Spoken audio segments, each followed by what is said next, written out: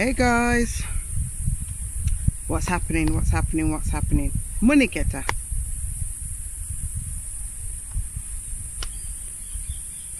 Hey guys, it's D at D's Village. If you're stopping by for the first time, welcome to the channel. My channel is predominantly about reconnecting with Africa, and specifically at the moment I'm in the Gambia. So I just wanted to say thanks for watching, thanks for subscribing and doing all those YouTubey things. So this is just a real short one. I want to say this is a young person's word, bougie. What does it mean? How the young people use it, my understanding of how they use it, it is don't have a particular type of behavior, or don't think that you're better than somebody else. That's my understanding of how the young people use it. So, you know, many people keep talking about Africa is poor, Africa's in poverty, Africans don't have, and so on and so forth. So I'm not going to speak to the whole 55 states in the African continent. I'm only going to speak to the one that I'm currently in, which is Gambia. Now, I am going to concur there is a certain level of what might be determined poverty. But what is poverty? Poverty is relative, isn't it? And it will depend on which definition of poverty you're using. But I kind of want to turn it upside down on its head and say that, you know, oh, nice ant. Maybe it's us in the West that are in poverty, because most people in Africa, in the Gambia, let's stick to the Gambia, have land. Even if it's not their own land, it's family land. So they can build upon that land or have a family compound. So once the land is brought or is inherited or passed down in generations, then the land belongs to them. We in the West, most of us cannot afford land, number one. We cannot afford to build ourselves, number two. Number three, we will have a mortgage, which is a long loan. Back in the day it was 20 years, then it increased to 25 years.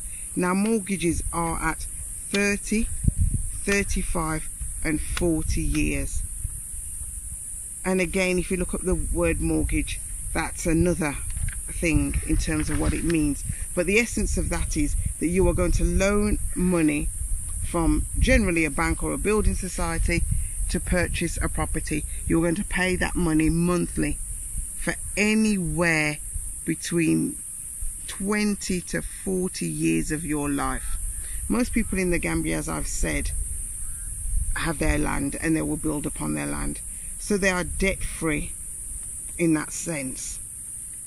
If they buy a car, most people will purchase a car outright.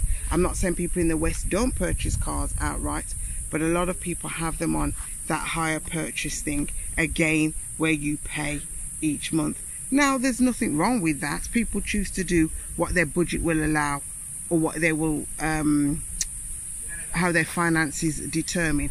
I'm not here to discuss people's finances. That's got nothing to do with me. But I'm just constantly hearing people. I'm being attacked by red ants, so that's why I'm looking down. I constantly hear people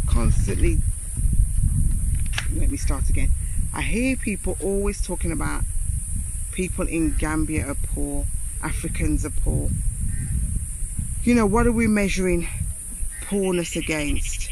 Which yardstick are we measuring it against? Because if we're measuring it against in terms of ownership, in terms of assets, in terms of what really belongs to somebody and how quickly it belongs to somebody, most of us in the West, we're the ones that are poor. From that perspective, oh, these ants are too much. We're the ones that are poor. And also, you know, in Africa you have to pay 6 months to 12 months rent ahead of the game when you're renting somewhere, and often with a deposit. So you know, in the West, in the UK, because that's where I'm from, how many of us can afford to pay our rent in advance for a year, 6 months to a year? Oh, please, Ants, give me a break. How many of us can afford to pay our rent that far ahead in advance? And also, let us also remember, for those of us in the West that hit hard times, and you know, along, especially now with this C99 situation, many people are out of work. There is a benefit system. The money that they give you from that benefits is little, but you can, you know, you can get by on it for a short period of time. In Africa, there's no benefit system, or certainly not in the Gambia. Your benefit system is your family that will support you if they're able to do that. So, you know, let's think about, when we say these things, Gambia, let's stick to Gambia is poor. Let's qualify what we mean by poor, because poverty is a state of mind. And you know, we in the West, we have too many trappings, we have too many things. We are covered in debt. We have just too many trappings. And you know, you might say, well, what's too many? I'm not going to give up X, Y, Z, A, B and C. That's absolutely fine. No one's asking you to give up those things.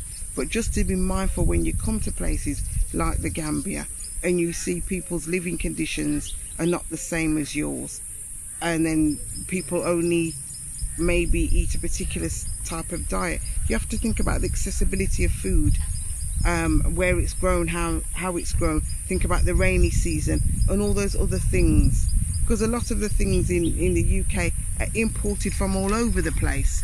And yes, stuff is grown in the UK, but how many of us grow things in our back garden? How many of us have got allotments, as we call them, or they call them vegetable gardens here, or communal gardens?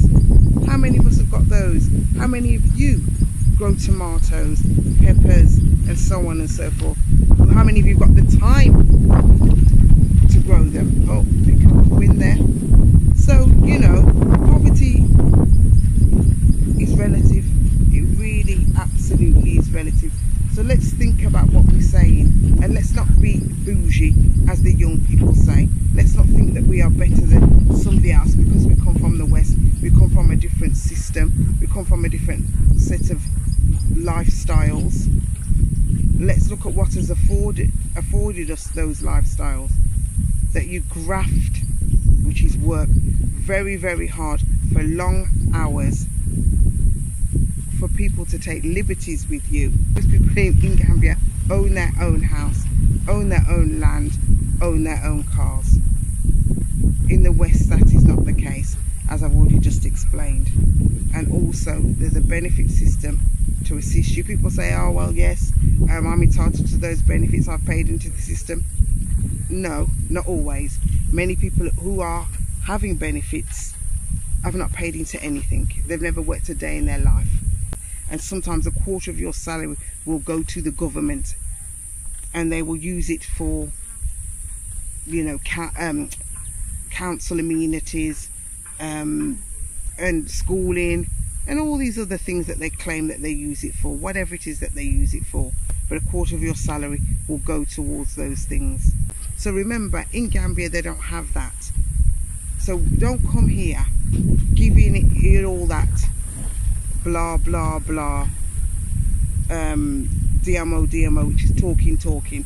Don't come here giving it all of that, when you really sit back and analyse the situation that people are living in the West. There's poverty in the West just the same. So think about what you're saying before you say it. Everywhere has its struggles. The grass isn't greener on this side, neither on that side. It's about which struggle you choose to pick, in inverted commas. So don't be bougie. Don't be all up in your feelings, thinking I'm better, I'm living a better life, a better this and a better that. You aren't always. Abundant sunshine, peace of mind, liberty at your own leisure. Think about these things. So that's all I got for you. It's been D at D's Village. Peace out, Kairo. I'm gone till one next time.